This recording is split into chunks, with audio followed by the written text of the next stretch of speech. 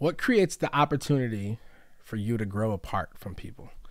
Is it a situation? Is it feeling like you are on two different paths? Is it a disagreement with a value system or a political thing?